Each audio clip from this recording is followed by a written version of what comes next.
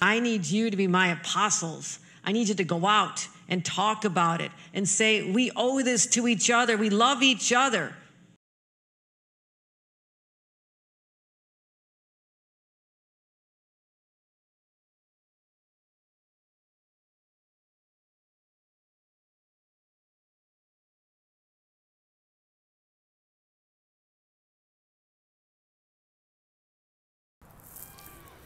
Good morning, saints.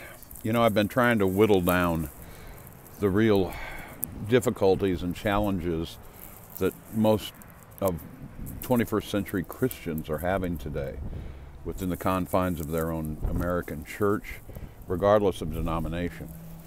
But it does come down to 7 deadly truths. Number 1, they don't read their Bible. For some odd reason, they just do not read their Bible on their own, and I don't understand why they don't do that. Number 2, they refuse to get alone with the Lord. They refuse to go to the secret place, the prayer closet. Be patient, be still, calm down, and wait on the Lord in a secret, private place. They don't do that. So they don't read their Bible. They won't get alone with the Lord in their secret place. Number 3, most of them don't believe that Satan even exists.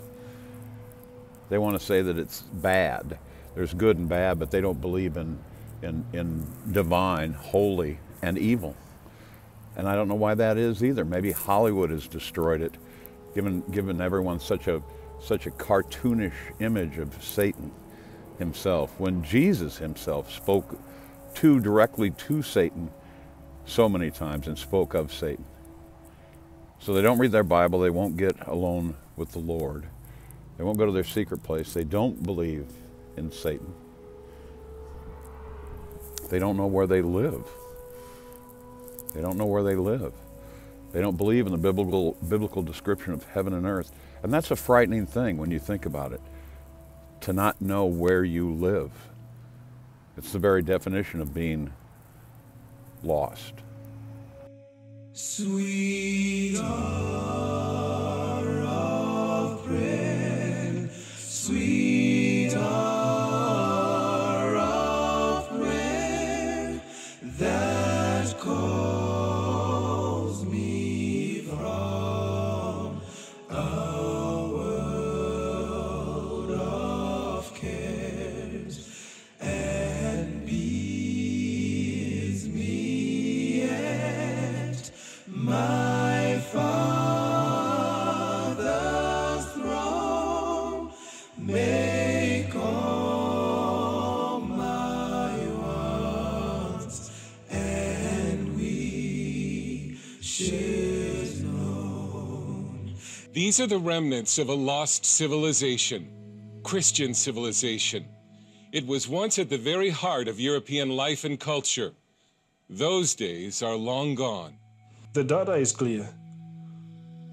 Christianity in Europe is dying. By thy return, sweet hour of prayer.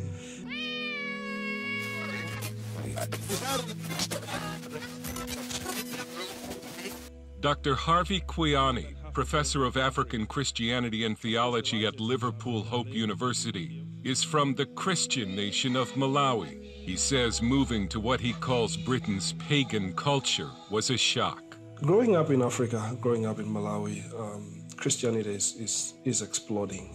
The median age of an African Christian is 19. Coming to Europe, these are post-Christian people. They have moved away from Christianity.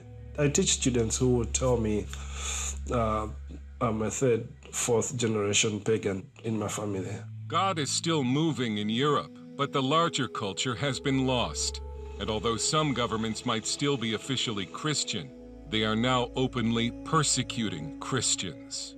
What is hard for people in America to understand is that people in Great Britain really have no notion of what Christianity is. Attorney Andrea Williams of Christian Concern in London spends much of her time defending clients like Christian Dr. David Makareth, who, because of his Christian beliefs, refused to call a transgender man a woman and was fired.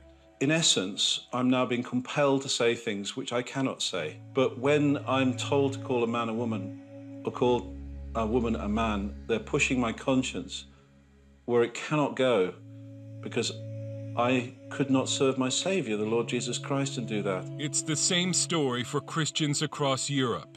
In Finland, a Christian member of parliament faces possible prison time for simply tweeting Bible verses that condemn homosexuality. And Bullivant warns it will probably get worse as Europe returns to its pagan roots. At the end of that road culturally, I think, is probably 80, 90% no religion.